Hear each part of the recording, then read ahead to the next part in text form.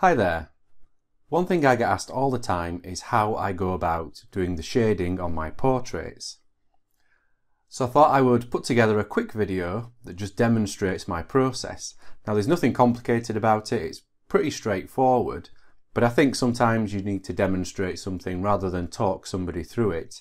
So I hope this short video will help get the process across. Now I don't use any fancy brushes or anything like that, or any mixing brushes or blending brushes or anything like that. It's like I say, it's all pretty straightforward. So what I have in front of me is two layers to start me off. I have a background layer, and then I've just got a basic sphere or a flat circle on the first layer. So I know that I'm going to be shading on the circle itself and nowhere else. So what I'm going to do first is I'm just going to create a new layer, then I'm going to hold down Alt and turn that into a clipping mask and select the layer with the circle on. So that's going to restrict anything I paint to the layer below. So I don't have any sort of set way that I choose to paint. I don't say always start with the lighter tones or always start with shadows. I just depends on what I'm painting and what I feel like painting. But down here I've got a soft brush. All I'm going to do is I'm just going to select white for now, make the soft brush quite large, and I'm just going to gradually start painting over the circle here. Now I know, I'm just going to turn the smoothing off. I know that the light is coming in. Let's just create a new layer. So the light's going to be coming in this direction. We're also going to have a light coming from the front. So we'll probably have a highlight here or something like that. So we've got sort of a side light. We'll have a highlight here where the light's coming from the front. And that means that this area under here is going to be in shadow. And we're probably going to have something like a shadow here. So that's just a rough guide so we know sort of where we're coming from. So if I go back to my soft brush, just make that bigger. At the moment I'm just blocking in the shades. And as you can see, we're already starting to get a bit of a 3D effect just by adding some white onto this. Then I'll just make the brush a little bit smaller. I'm just going to add a bit of an accent around the edge here, because we know we've got a light coming from the sort of the back area or from the side. And this is just using exactly the same brush. And if you're not sure about how to paint the lighting on something, just get some reference. So I've added in a few lighter tones there, so I'm just going to create another layer, and I'm going to create another clipping mask. So holding Alt and selecting the layer below. Now I've selected this layer with our lighting on, because then it's going to affect, both of those will affect the circle. So now I'm just going to go to black, and I'm going to darken down the opposite side, and again just using this one brush. And if you're interested in these brushes, you can download them from I have a Cube brush page that you can get them from, or an ArtStation page. You can download them from there. I have a store, and because we're using the soft brush, we're getting some nice sort of blending already thrown in. We don't have to worry about having to go in and blend it ourselves. Just using very light strokes just to get across that this side is darker. You know, it's very simple. Now what I normally do is when I'm happy, I will then merge that down, and then I will merge that down onto the circle layer. And that is just personal preference. You don't have to do that. So now I'm still using black, but I'm going to go in and I'm just going to make a harsher sort of, we have the main shadow here, but we want sort of a core shadow which is darker. So I'm just going to press on a bit harder with the soft brush again, and maybe this comes around here. And we've got this core shadow because we've also got some reflected light coming under here, so we've got an area in the middle which is darker.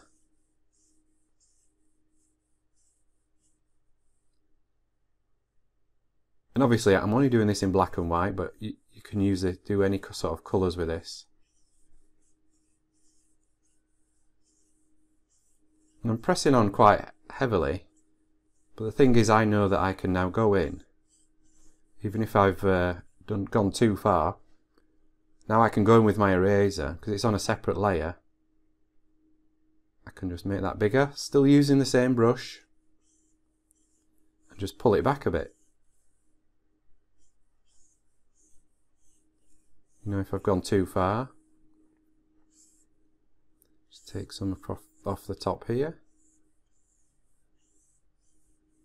And I'm always looking in the navigator here just to make sure things look good from sort of a zoomed out perspective, because you're always close in here working on this. It's always good to have a view of the picture as a whole. And looking at the navigator, I can see that it's maybe a bit too dark. So again, add another layer. And I'm going to go back to white. And I think this area here is looking a bit flat now. We've added in this shadow, so I can come in and just start to work in a bit more of a highlight.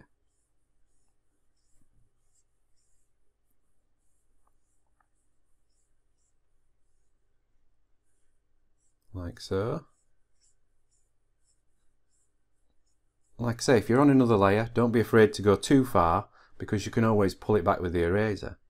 And while we've got that there, while I'm using white even, I'm going to go in and I'm just going to start and just add in a little bit of the reflected light. So this is the light that's just bouncing up off the floor.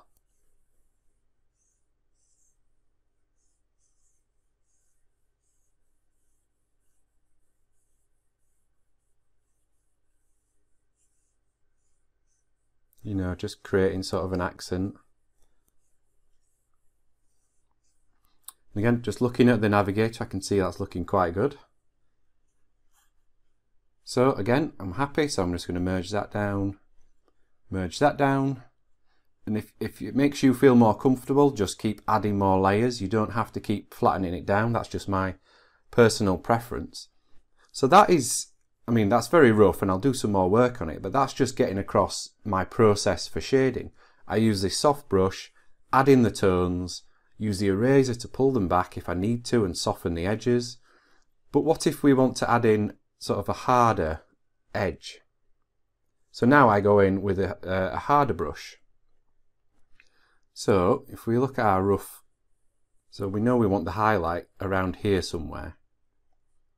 So I've got my new layer. All I do is, using a harder brush, let's just paint this in here. So we've got our highlight here.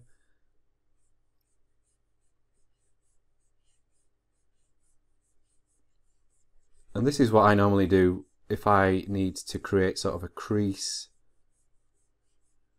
You know, if I'm painting somebody with defined cheekbones, I'll use a harder brush, which will give me the nice hard edge, but then I can go in with the eraser again and just soften that back.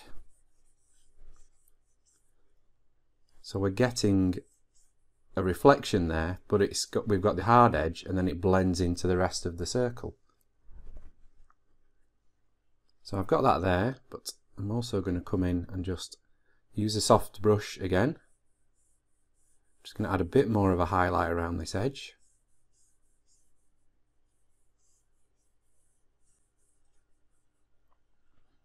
And just to help things stand out at the back here, I'm just going to put in a quick shadow. And to do that, I'm going to cheat a little bit. I'm just going to duplicate. So that's just disabled that. I'm going to duplicate the sphere. I'm just going to transform it.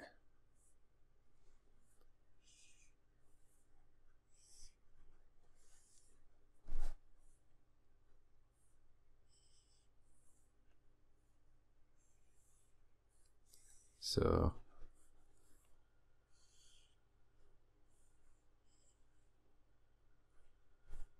maybe put it something like that.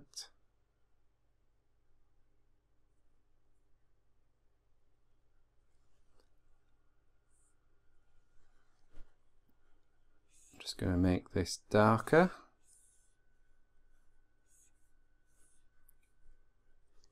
And then filter, blur, soften the edges.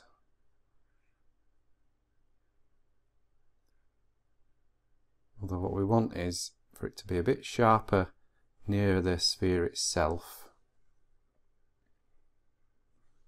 So I'm just going to use the eraser and get rid of some.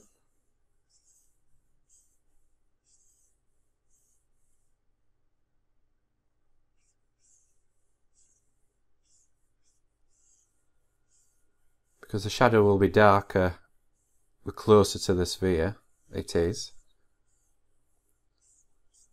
Now I've maybe pulled it back a bit too much. Adjust the shape. That's it.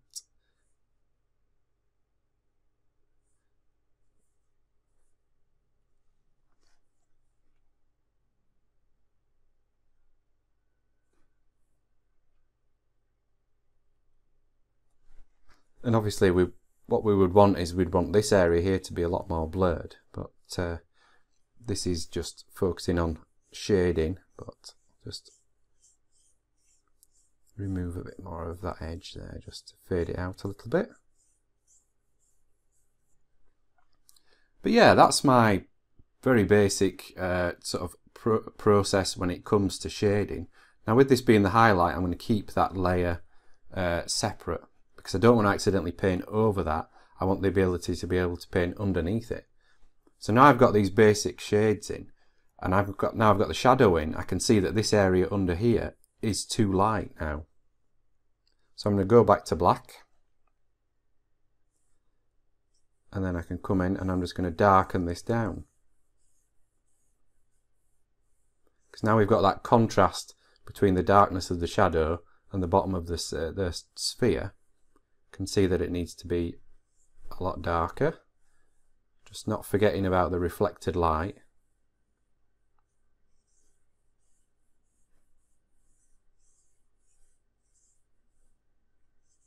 We can even push the contrast a bit more and make this core shadow a bit darker.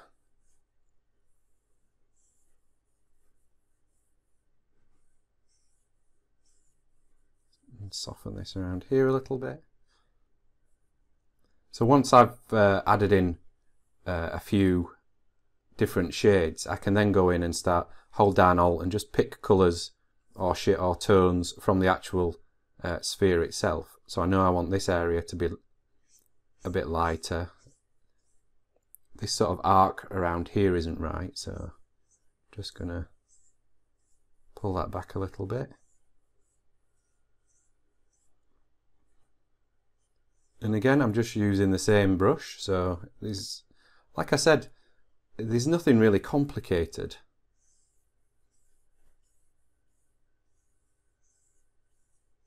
If you're not sure, use reference and just experiment. It's all about how lightly you're putting down the tones.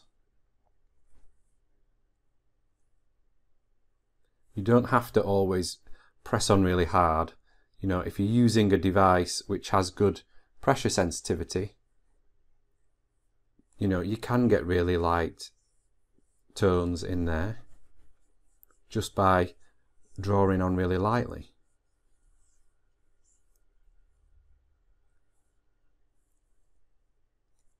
So darken down this a little bit more.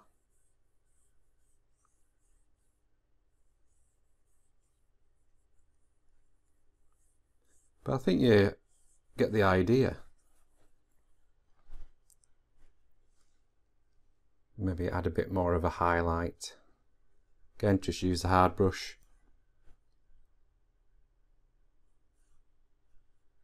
Merge that down. So we've got the highlight on a separate layer there. So I'm just going to add another layer.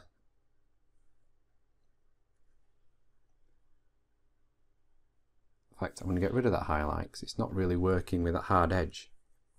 I just wanted to add that in just to show how you could sort of shade using creases, whereas a highlight like this probably wants to be more circular.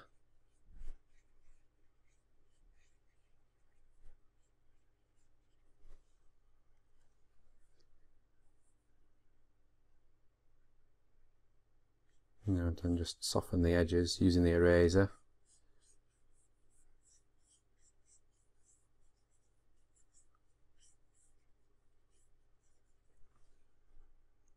And then we'll just use a soft brush, just go around this edge again, just to pick out that edge. And we'll maybe just brighten up the sphere.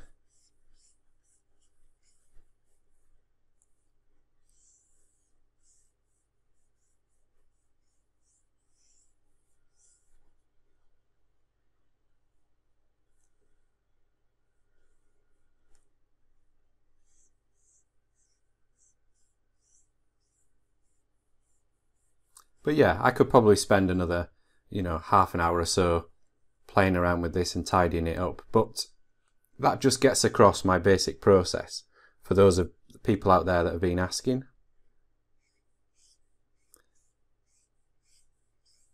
So I hope this has been useful. If you've got any sort of tutorial preferences, let me know and I will try my best to accommodate you. I'll record some new tutorials. If you do want a more in-depth tutorial covering skin painting, I have those available. You can find some videos on my YouTube channel, and I have them available on my CubeBrush account that you can download. I've also got a hair painting tutorial on there as well. But I'm happy to do some sort of short videos to upload to YouTube for free. So the only thing that the edge of this is looking a bit too crisp, so I'm just going to go in and soften it with the blur tool.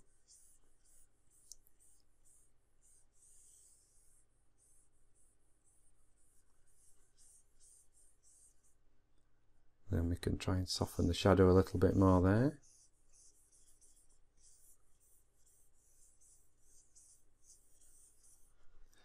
But that's basically it. And like I say, I could spend a lot more time on this just refining the shades and the shadows, but I hope that's got across my basic technique.